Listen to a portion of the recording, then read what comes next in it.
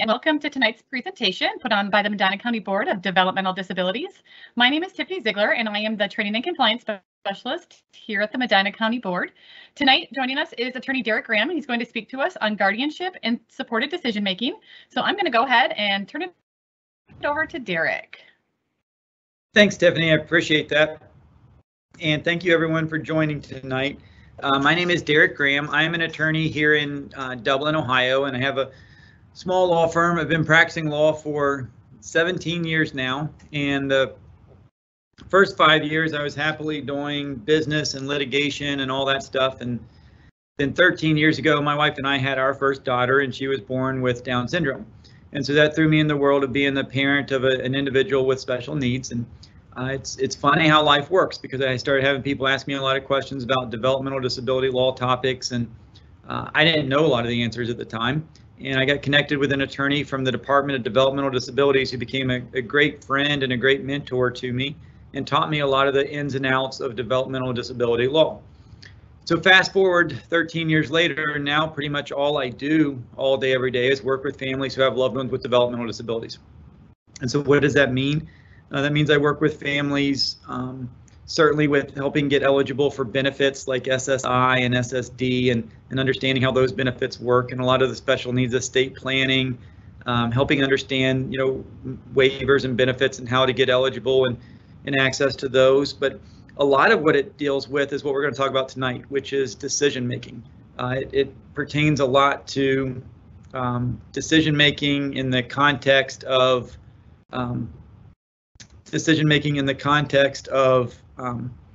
guardianship and what happens when an individual turns 18. So I'm going to share my screen. Hopefully you guys are seeing that. Are you seeing my presentation now? We are. Okay, great. And what we'll do is, I'm certainly happy to make these slides available afterwards. I'll make sure we get them to Tiffany. So if anybody wants a copy of these, don't feel like you have to frivolously take notes or feverishly take notes or anything like that. So guardianship and supported decision making is what we'll talk about. This is a topic that becomes really important to families as your loved one with a developmental disability starts to approach that 18th birthday. Because when an individual turns 18, several things happen. There are privacy laws that go into effect, there are decision making issues that arise, all kinds of things happen at that age of 18. So what are we going to talk about tonight? We're going to talk about capacity versus competency and how that plays into the decision that parents face and family members face in terms of what should happen and what the options are for an individual who has a developmental disability. We'll talk about alternatives to guardianship and supported decision making and how those factor in. We'll talk about when guardianship is appropriate. A lot of individuals absolutely will need a guardian as an adult. And there are a lot of individuals who won't need a guardian as an adult. So when is it appropriate? We'll talk a little bit about the scope of guardianship authority, and then we'll talk about some of the limitations to guardianship and how the rights of an individual are affected when there's a guardianship in play as well. So starting out, some of the challenges that face us in the context of guardianship is that we have so many different reasons or so many different factors that go into why a person might need a guardian. And one of the challenges that face lawmakers and probate judges and people like that are that the different causes for a guardianship are challenging, because it's hard to have a set of rules that apply to everyone who might need a guardian, because there's so many different reasons you might need a guardian that we have to really be cognizant of how the laws affect different people. In other words, a guardianship for an elderly individual who's 90 years old with Alzheimer's is very different than a guardianship for a 20-year-old who has autism and is very free-spirited. So those are different challenges and different ways that we try to assist those individuals. But before we ever get to guardianship, so what generally happens in my practice is a family will call us and they'll say, we want to make an appointment, and they come in and their loved one is facing that 18th birthday. And when that happens, we have to talk about decision making, because when an individual turns 18, there are several privacy walls that go up. For example, you've probably heard of some of these, but we have things like HIPAA, which governs healthcare privacy. We have FERPA, which governs education privacy. Ohio has a common law right to privacy. So we have all these different laws that go into effect that govern the privacy of an individual, and that includes an individual with a developmental disability. And so right out of the gate, sometimes parents are afraid that they might be shut out or kept away from information based on the fact that their loved one is an adult. So the first thing we look at is, how do we get access to information? And then secondly, we look at decision making. Is this individual someone who could make some of their own decisions? They just need support with making their decisions? Or is this an individual who might not be able to make decisions or might struggle with making the appropriate decisions, where it may be better if we have someone else making their decisions? And then even if we do that, how do we still incorporate those into the decisions that are being made on their behalf? But to really figure out what's the right course of action, because for families, there's three things that can happen, and I think only two of them are reasonable. There's families who take the do nothing approach. And the do nothing approach, when you have a loved one with a developmental disability, the first thing I'll tell you is, for parents, it works well a surprising percentage of the time. It's not supposed to, but we still, and it blows up. Eventually it always blows up, but it works well for a longer period of time than it should for most individuals. What do I mean by that? So like I told you, I have a daughter with Down syndrome. So she turns 18, let's say my wife and I do nothing. And we take her to her primary care physician appointment. And we take her to her endocrinologist or her heart doctor. And it seems like she has every medical specialist you can think of. So we take her to those appointments. You'd be surprised, or maybe you wouldn't, how often those medical providers will just continue to provide information to my wife and I. They see a young woman with Down syndrome with her parents, so of course they're going to share information with the parents. They're not supposed to, though. But I find that a lot of parents, if they just go in and act like, of course they have access to information, people give them access to information. But again, they're not supposed to. And sooner or later, that parent will run into that office manager who's a real stickler and who understands that they're not supposed to freely share that information. And then it becomes very problematic. Likewise, FERPA, Family Education Right to Privacy Act, says, schools are supposed to view the situation differently. They're not supposed to freely share information with my wife and I. So there's all kinds of laws that should be going into effect that should be governing our access to information about Megan, our daughter with Down syndrome.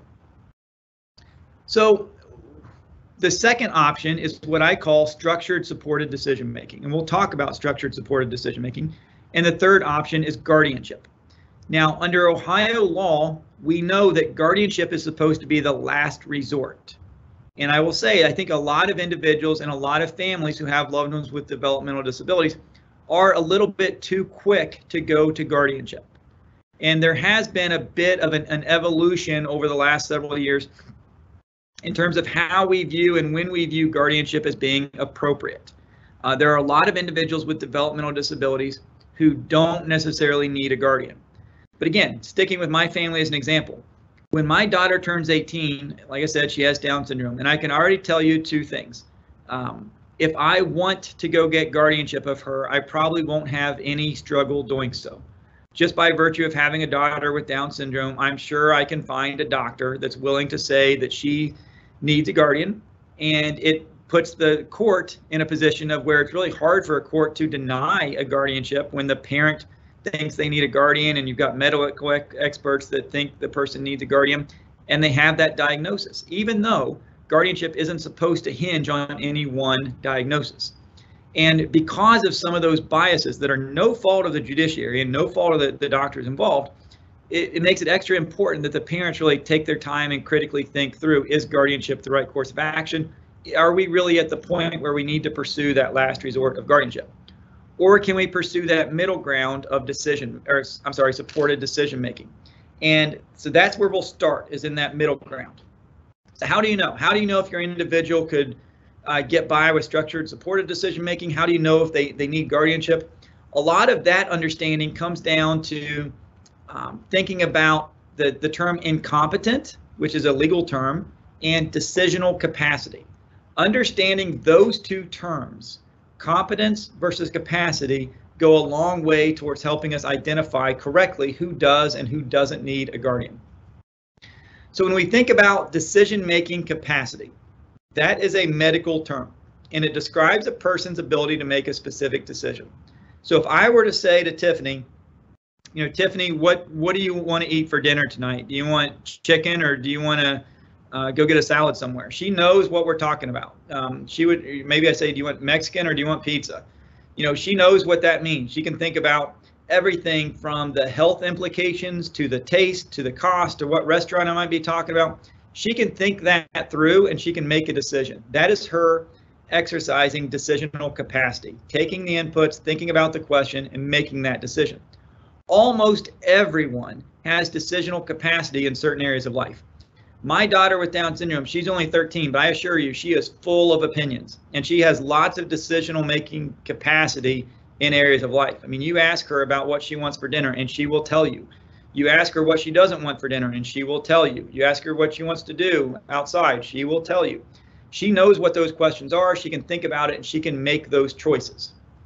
Now, for guardianship, we have to think about the term of competence or incompetence, and that's a legal term.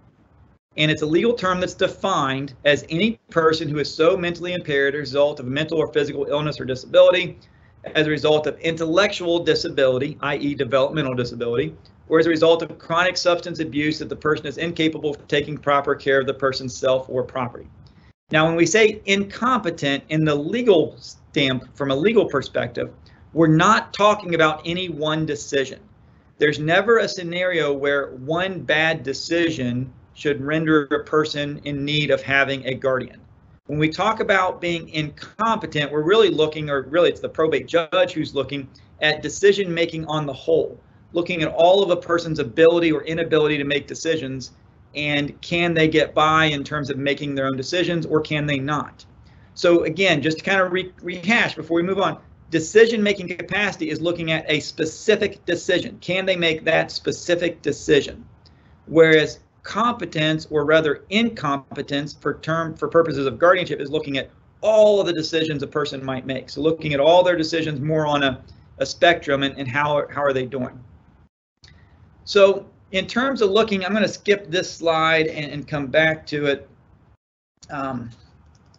In looking at supported decision making, the way I define structured supported decision making, and again, supported decision making is a buzzword, and if you Google it, I'm going to warn you up front, if you Google supported decision making, you will read lots of different things, and that's because we have 20-some, I think it's 23 states that now have statutes that define supported decision making, and almost all of them do it slightly differently.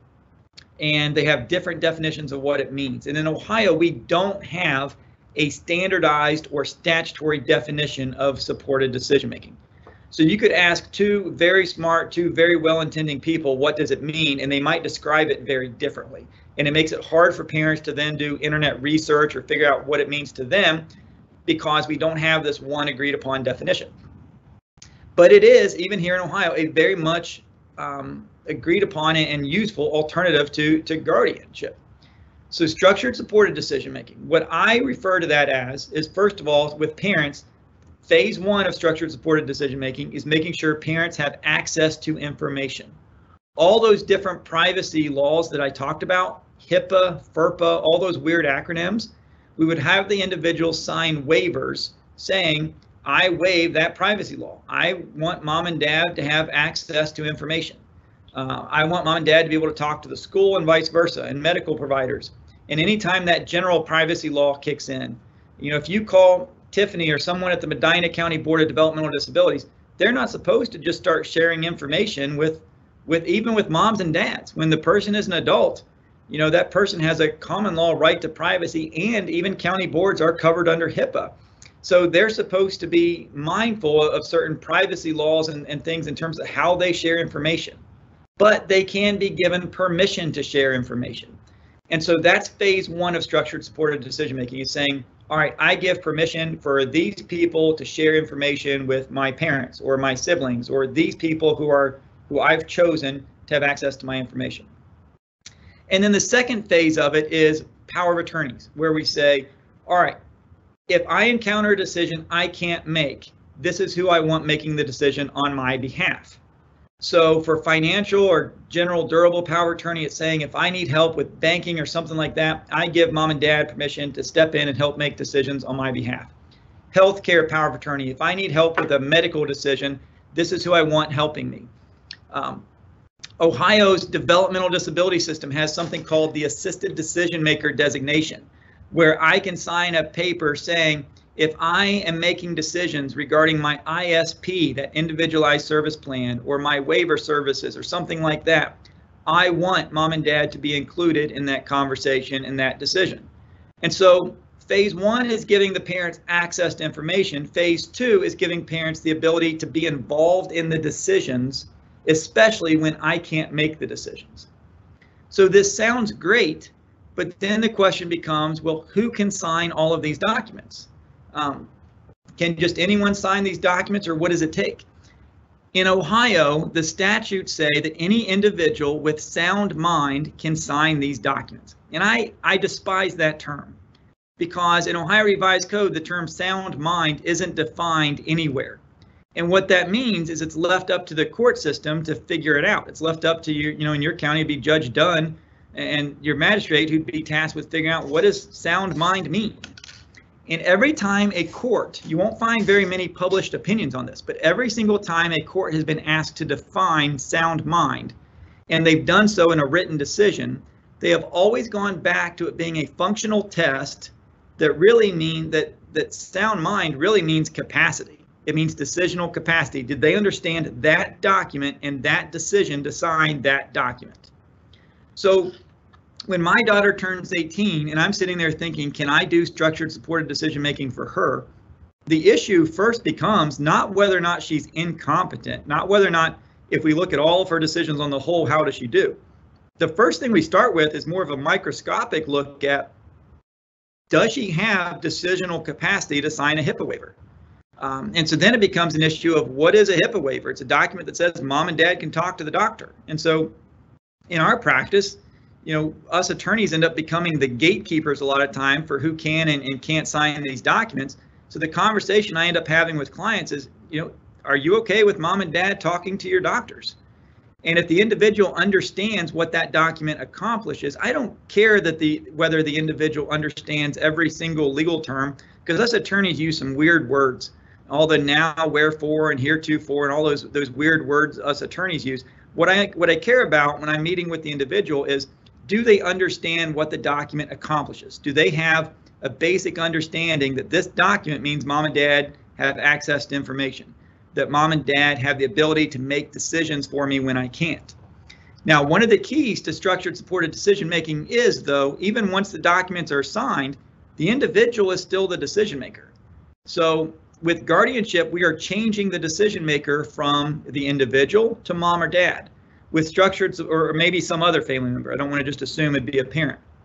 With structured supported decision making, the individual is still the decision maker, but we're tearing down those privacy walls so mom and dad or the designated individual has a seat at the table while the individual's making the decision. And when the individual encounters a decision that he or she can't make, then mom and dad have the legal authority to step in and make that decision on their behalf.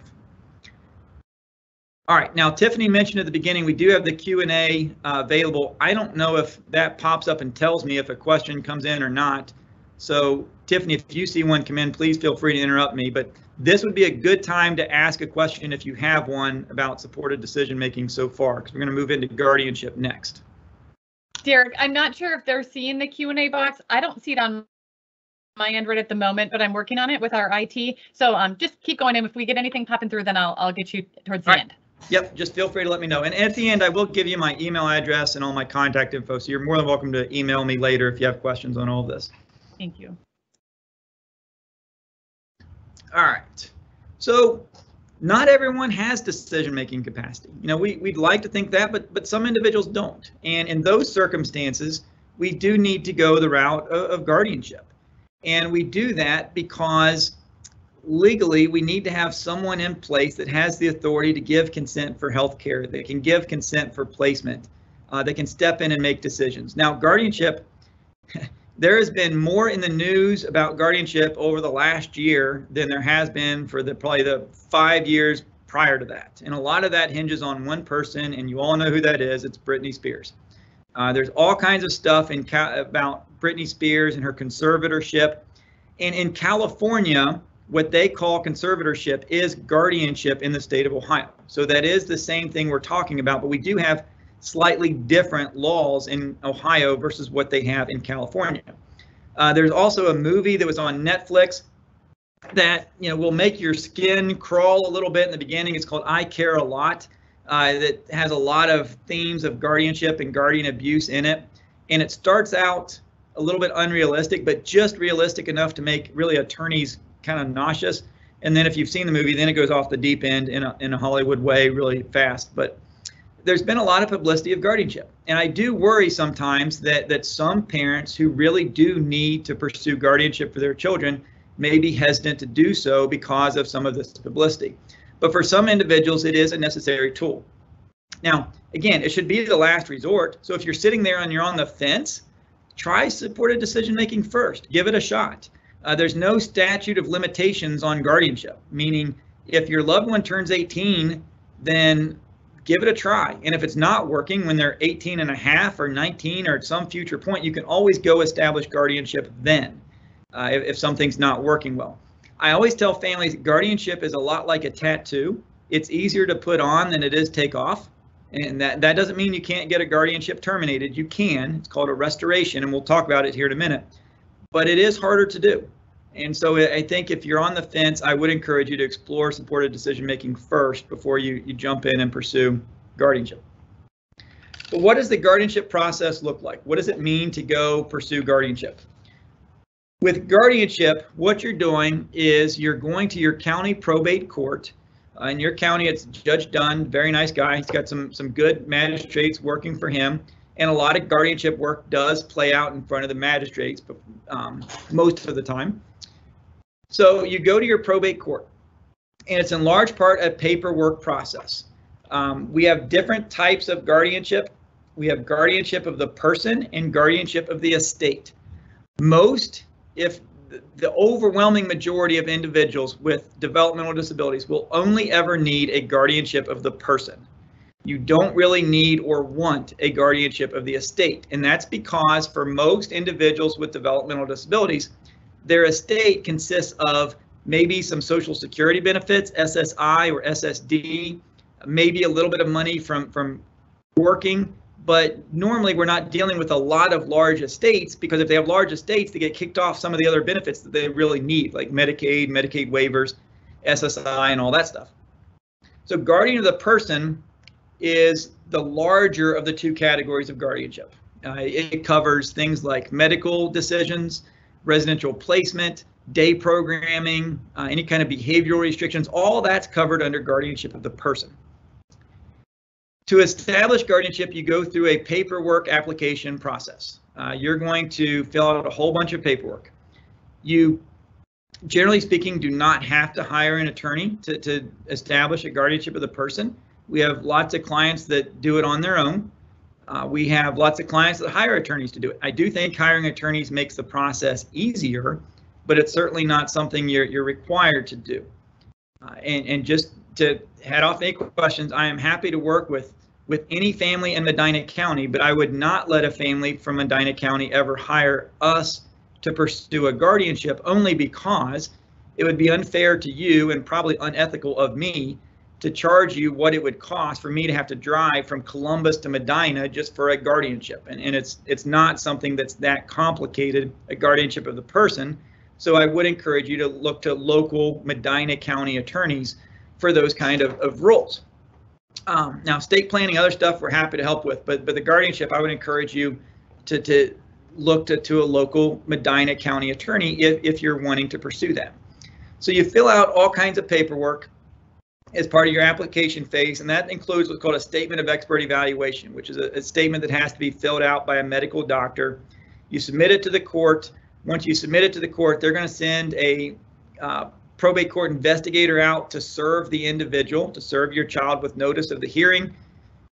They're required to go through certain rites. That probate court investigator is what we call the eyes and the ears of the probate court. They're supposed to kind of assess the situation and write up a report that the magistrate or the judge can read and rely upon when trying to figure out if guardianship is the right choice. There will be a hearing, and at that hearing, the person who has applied for guardianship bears the burden of proving two things. One, that the individual meets that legal definition of being incompetent. And secondly, that the person who has applied is the best suited person to serve as guardian. And so whoever applies for guardianship has to prove those two things, the need for guardianship and the suitability of the applicant. And if there are multiple applicants, then it's the responsibility of the probate court to decide who is the most suitable, who's the best possible person that can serve as guardian of this individual. Once guardianship is established, and it's usually established at a hearing with a magistrate, and then there's this little legal process where the magistrate's decision is confirmed by the probate judge, they will issue what's called a letter of guardianship. And that letter of guardianship is a court order. We'll talk a little bit about it in a second. But what you also need to know is even once the guardianship is established, the probate court will always remain involved. The probate court is what's called the superior guardian. And that means they have the final say on any decisions pertaining to guardianship. Now, I'm not here to speak for Judge Dunn. It's my understanding he's coming to a meeting next month, and I think that's great. One thing I will tell you, though, in my experience, I've been to every probate court in the state of Ohio because one of my clients is an agency that goes all over the state. I haven't met a probate judge yet that has any interest in micromanaging or getting involved in the day-to-day decisions a guardian wants or makes. So sometimes families will be hesitant to pursue guardianship because of this thought that a probate judge might have the final say on decisions.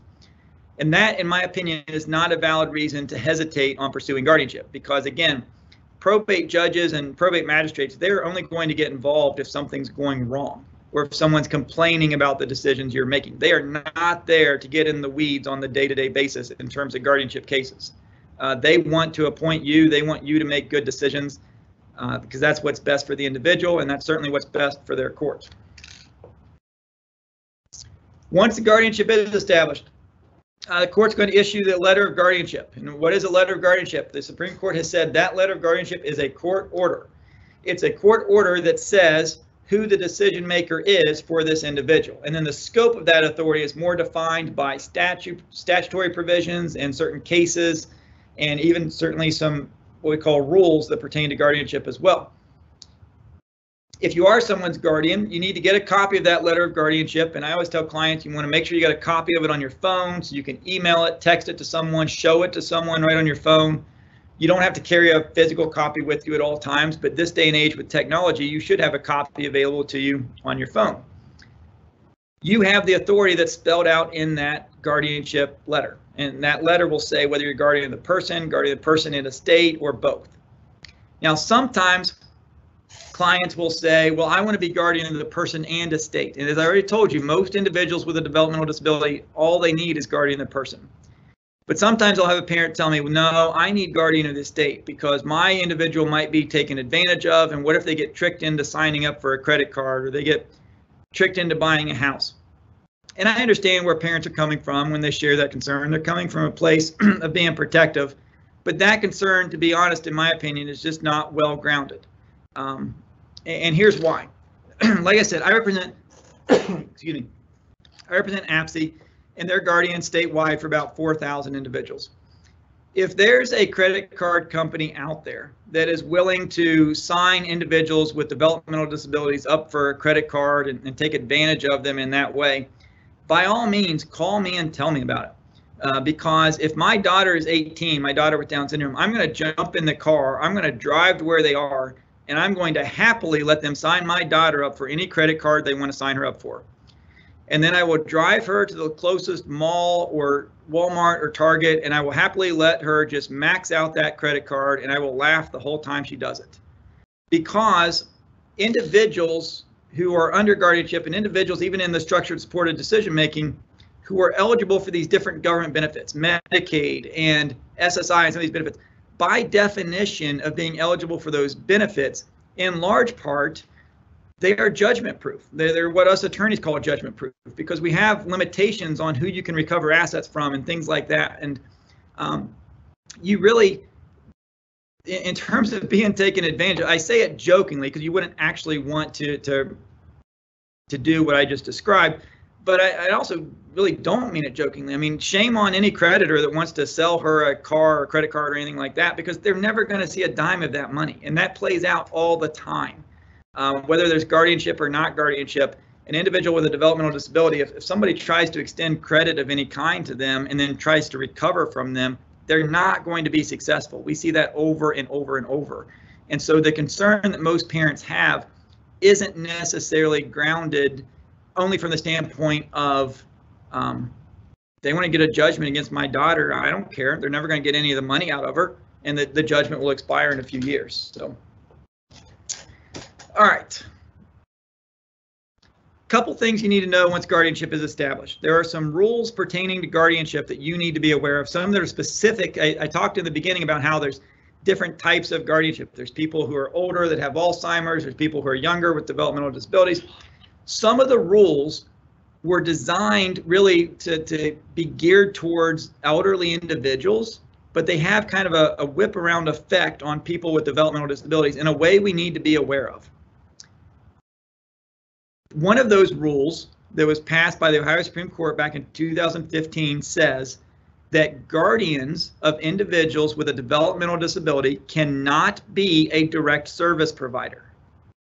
And so there is a rule that says if you're the parent, or I'm sorry, if you're the guardian of someone, you cannot also be a direct service provider. Now, what does it mean to be a direct service provider? I can make it really easy for you. An easy way to think of it is you're not allowed to be paid to do something on their behalf. If you're getting paid to work on their behalf in any capacity, you're probably a direct service provider. Now, that was passed because of certain situations that pertain to elderly individuals. But what they didn't realize, when I say they, I mean the group that passed some of these rules, is we have literally thousands of individuals in the state of Ohio who have a developmental disability and have a family member or loved one who is a paid provider. Especially this day and age, when we are in an unbelievable provider shortage. I mean, whatever word you use when crisis is no longer applicable, that's the word you should use to describe the provider situation across the state of Ohio. We just don't have providers. And if you're hearing that from your county board, I'll back them up just for a second. That's not a Medina County issue. That is an every single county in Ohio issue right now. And our phone rings off the hook with, I'm going off a little tangent. Our phone rings off the hook these days with families who are mad at their county board because they can't get providers. And I will tell you, it's not the county boards. Now, different counties are making different efforts to try to fix the problem, but every single county right now is facing a huge challenge in that the demand for providers far exceeds the supply of providers. All right, enough about that. But because we have that incredible shortage of providers in the state of Ohio, we need, in a lot of situations, family members to step in and be a provider. And you may have heard of programs like shared living, or there's other programs where family members can be approved and be a paid provider through a person's Medicaid waiver, or even through sometimes even county funding. If that happens and you're the guardian, you have an obligation to tell the probate court. Now, most courts have standardized forms that you can submit. I don't know whether Medina County does or not, but you should let the court know that.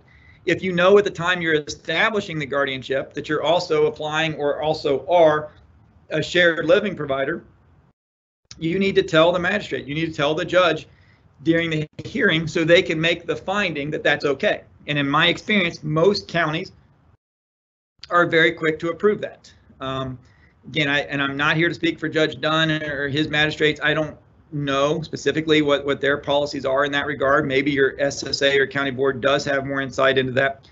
But generally speaking, in my experience, especially here in Central Ohio, every judge pretty routinely approves those because we have such a widespread provider shortage right now. They know families don't have other options in a lot of situations. But it is the burden of the family to make sure you get that approved by the probate judge. The next issue comes up with decision making. So now that you're appointed someone's guardian, in the state of Ohio, we have roughly around 50,000 people who are under guardianship. And of the 50,000 adults who are under guardianship, right around a third of those have developmental disabilities. So whatever a third of 50,000 is, 17, 18,000, whatever that number is, that many individuals with developmental disabilities have somebody else making decisions on their behalf. And as a guardian, you've got to be aware that decision making, one of the rules they've really driven in stone, and they being the Ohio Supreme Court, is that decision making should be a process. And it's a process that starts with understanding that as a guardian, you have an obligation to make decisions that are in the individual's best interest. And what does that mean? That means the course of action that maximizes what is best for the individual, including consideration of the least intrusive, most normalizing, and least restrictive course of action possible given the needs of the individual. So the law used to be best interest means the course of action that maximizes what is best for the individual, period, end of sentence. But they've added in all these qualifiers, including consideration of what's least intrusive, what's most normalizing, what's least restrictive.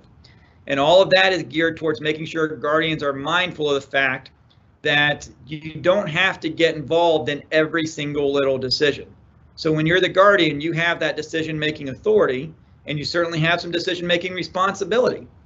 But that doesn't mean you should be telling a person what flavor of ice cream to eat when you go to the ice cream store. You know, if they understand the different flavors and they can make their selection, then let them. Why would you want to make that decision on their behalf? So again, it's just being mindful of the fact that you're there to make decisions, maximizes what is best, but you've got to be considering what's least intrusive, what's most normalizing, and what's least restrictive. There's also other rules that pertain to guardianship saying you've got to do your due diligence when making decisions. And that means you've always got to be communicating with the individual, be fully informed about what he or she wants. You shouldn't be making a decision on behalf of someone without conferring with that individual. And different individuals have different communication levels. So maybe a person is nonverbal and has a hard time expressing what they want, and that's okay. You still have an obligation to try to communicate with them on their level. Maybe a person is higher functioning and is very good at expressing what they want, and maybe sometimes too good at expressing what they want. You still have that obligation to go back to them every time and incorporate what they want into the decisions you're making on their behalf. You have an obligation to impose the least limitations on the individual's rights, freedom, or ability to control their own environment. Now, one of the key things you can take away, this is a quote from an Ohio Supreme Court rule of superintendents. And you notice in here, right in the rule, it references the ward's rights. And that's because they do still have rights even after the guardianship is established. And so you have to recognize that. The Ohio Supreme Court has recognized that they do still have rights even after the guardianship is established. There's also a clause for person-centered planning. You know, it says a guardian shall strive to balance a ward's maximum independence and self-reliance with what's in the ward's best interest. So you've got to look at all these clauses as a whole to really kind of pare down to see that decision-making is a process. It starts with understanding what's in the individual's best interest, communicating with the individual, thinking about what's least restrictive, and then balancing all of that with how do you promote their independence and self-reliance. And I think if you do this and you do it correctly, I think what you'll find a lot of times is for most day-to-day decisions, if the person has the capacity to make that decision on their own, let them. If the person has the capacity to make their own decisions, don't get involved. If the person doesn't have the capacity to make the decision, by all means, get involved. But you're not there to be the sheriff to remove all risk and all potential bad things from their life, because you're going to be violating one or more of these tenets if you take that standpoint. And that gets me to my 1% rule. And let me explain what my 1% rule is, and then we'll talk about dignity of risk. So when my wife and I, when our daughter was born, she had all kinds of health issues. And I'm sure I'm preaching to the choir with this group. I'm sure a lot of you did as well. We spent a significant amount of time in Children's Hospital. We went back on multiple different occasions for surgeries that would result in us being there for months. And we know she's going to have more heart surgery here in another couple of years. And sometimes it feels like a marathon. But we have a joke in our house because one time before, I think it was one of her heart, I don't think, and it was before one of her heart surgeries, a doctor told us about something that could happen. And I asked, what are the odds of that happening? And he kind of downplayed it and said, very unlikely. And I said, well, I kind of pressed him, what are the odds? And he said, Derek, there's a 99% chance that won't happen. We just need to tell you about it just in case.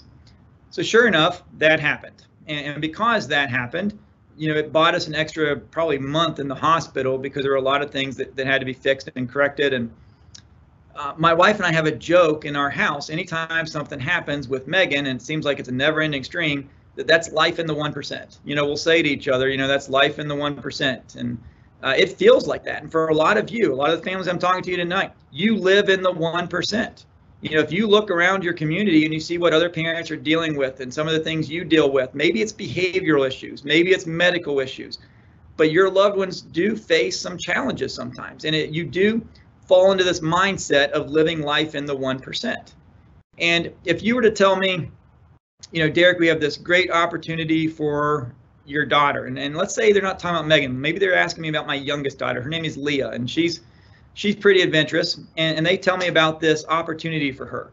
And they say, we think Leah will do great. We think it's going to be great for her. There's a 99% chance nothing will go wrong. I probably wouldn't bat an eye, and I'd say, absolutely, let her do it. If you came to me and said, Derek, we've got this opportunity for Megan. There's a 99% chance it's going to be great. My mind is immediately going to go to, well, tell me about that 1%, because I feel like you just identified what's going to go wrong.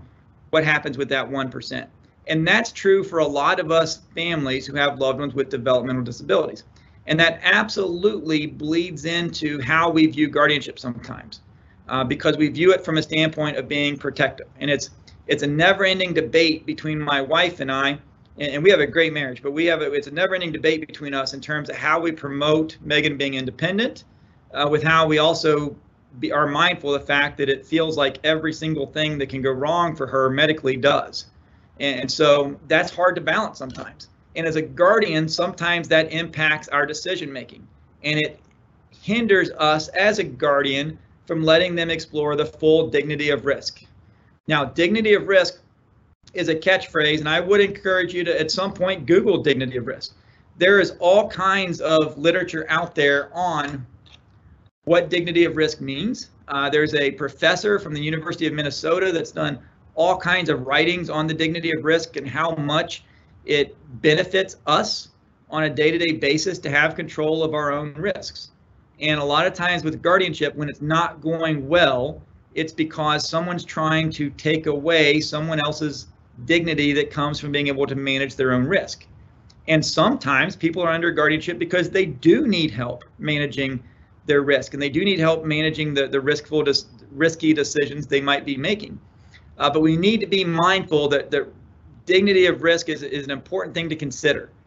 And so where am I going with all this? As guardianship, or as guardians, I always tell people we need to be mindful of the difference between bad habits and health and safety issues. If I have lots of bad habits, you have lots of bad habits.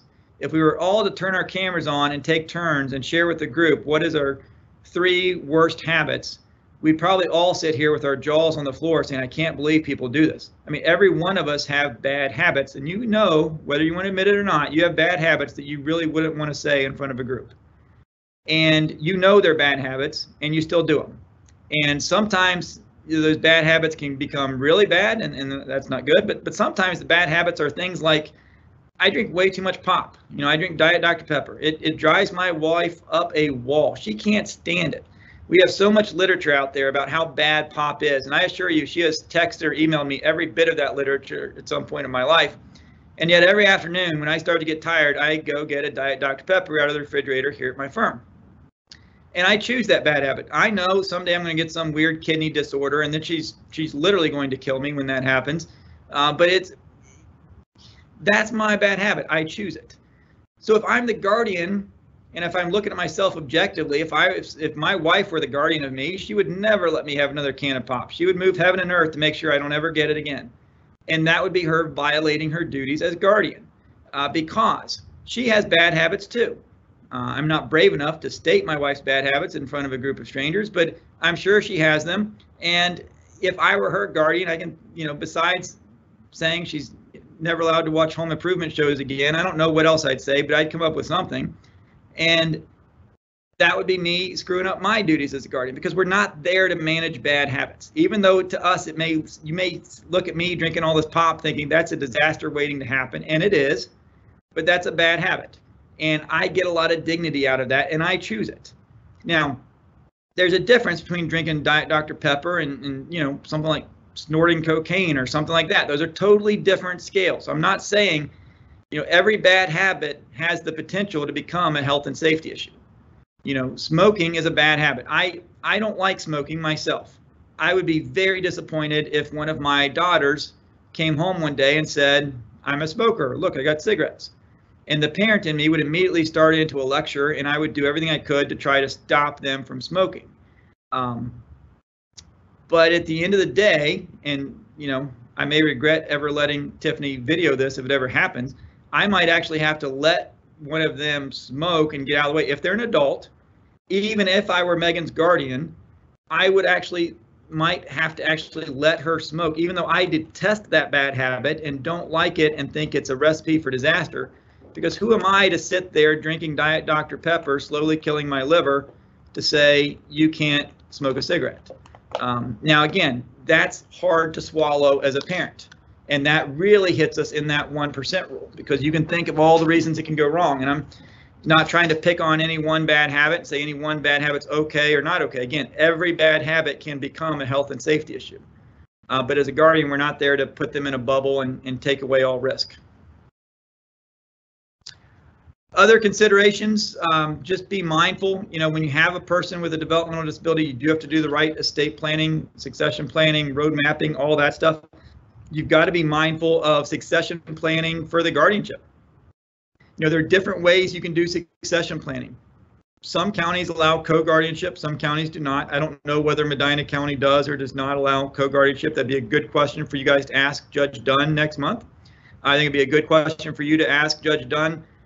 What do you recommend guardians do to help set up successful succession plans? Because I can tell you, every judge and every probate magistrate, they want you to think about succession planning. If you are the guardian for someone and you pass away, the guardianship does not end. Now the guardianship still exists, and the probate court as the superior guardian becomes the decision maker for a moment in time. And then they will be scrambling to find family members or volunteers or someone that can step in to play that role of guardian. So they both appreciate and want you to think about succession planning. And I think co-guardianship is a great way to do succession planning if it's allowed in your county. And again, there are some counties that don't allow it. Other ways to do it are to make sure, if you're the parent of a person with developmental disability, make sure part of your estate plan includes a nomination where you have said who you think the guardian should be if you're no longer able to do it. That doesn't have to necessarily be buried in a last will and testament somewhere. That can be something that you put in a different type of document, as long as it's done correctly, executed correctly. You could even file that with your next guardianship report. So it's in the guardianship file who you think the successor guardian should be. All of that is stuff that you need to think through. It's all stuff that your probate court will want you to think through. Circling back real quick, the court as the superior guardian, a few more things on what that means. You do have some annual filings, things like guardians reports that you have to file every year. If you move, you've got to let the court know. If the person under guardianship moves, you got to let the court know. You can move county to county, that's not a problem, and you can move out of state. Now, moving out of state requires more coordination. You got to work with the court, have the court's blessing, and there's a whole section of the revised code, it's revised code 2112, that talks about how to transfer a guardianship from one state to another. It happens, it works. I'm going to be honest with you, it's a pain in the neck to do from a legal standpoint, but we've helped a lot of clients move in and out of the state, and it absolutely can be done. Just don't move to Utah, because their guardianship rules are really screwy, and that's a hard state to move to. Reporting abuse, neglect, and exploitation. If you're familiar with our developmental disability system, then you've heard the terms UIs and MUIs. And anybody that works for a county board of developmental disability is what's called a mandatory reporter. They have to report certain incidents to, basically reporting it to themselves, a different division of the county board, where they then have somebody they either employ or contract with that investigates those incidents. As a guardian, you are a mandatory reporter of incidents of abuse, neglect, and exploitation to the probate court. So if the person you're the guardian for is the subject of an incident of abuse, neglect, or exploitation, you have an obligation to report that to the probate court. Now be careful, because in the context of MUIs and UIs, I don't even know what it is. I think it's like there's 21, or sometimes it feels like there's 210 different categories of MUIs and UIs and all that stuff. I think it's like 21 or 22 categories these days. Not all of those need to be reported to the probate court. There are lots of different types of unusual incidents and major unusual incidents that you don't have an obligation to report to the probate court, but then there are others that you do. Complaints, if anybody's filing a complaint against you as a guardian, if somebody thinks you're doing a bad job, they can certainly let the judge know. And the judge or magistrate, they have wide discretion there in how to deal with complaints. Sometimes they'll send a court investigator out to see what's going on. Sometimes they'll just set the matter for hearing and say, hey, look, you know, Tiffany at the county board told us XYZ is happening. What's really going on? Talk to us. And in those situations, you just want to be transparent with the court and let them know what's going on and just explain, these are the decisions I made. This is why I made them. And as long as you're doing your best to act in the best interest of the individual and you're making rational, reasonable decisions, you should be okay. Guardianship of the estate, like I said before, it gets incredibly complicated. If the individual has an estate and you have to have a guardianship of the estate, then I would tell you, you definitely need to hire an attorney, because that can get really obnoxiously complicated. Guardians have to do certain accountings, and honestly, the way probate laws require guardians to do accountings doesn't make any sense. Just the way we have to do the accountings. I have a finance background and I'm fairly good with numbers and all that, and I've never liked it. It doesn't make sense to me. I don't know why we do it the way we do, but it is what it is. So just be aware that if you have to have a guardian of the estate, make sure you've got somebody that's helping guide you through that process.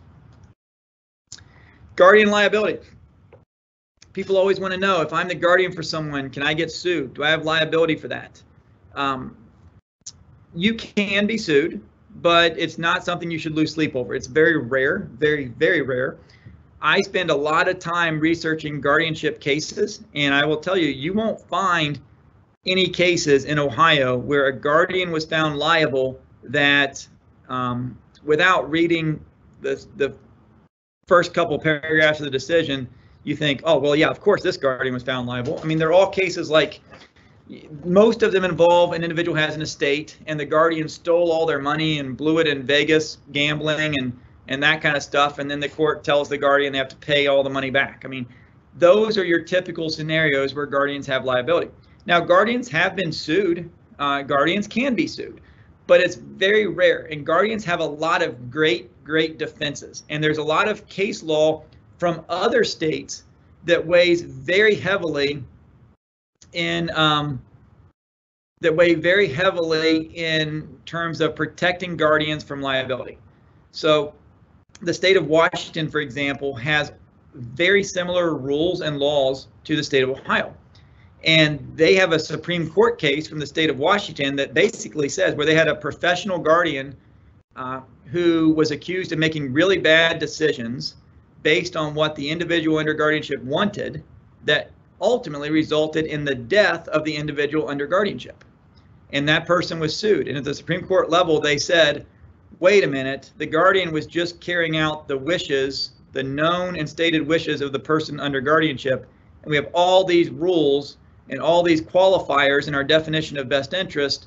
How can we now hold the guardian liable when we've got all these rules in place saying give the person dignity of risk, give them that latitude to make decisions? And so,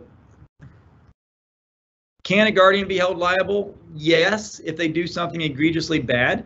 But if a guardian manages the information they have, you'll be fine. And honestly, of all the 50-some thousand guardianship cases in the state of Ohio, you won't find cases on very many ever where a guardian does get sued, because it doesn't happen often, because it would be a very high bar to meet.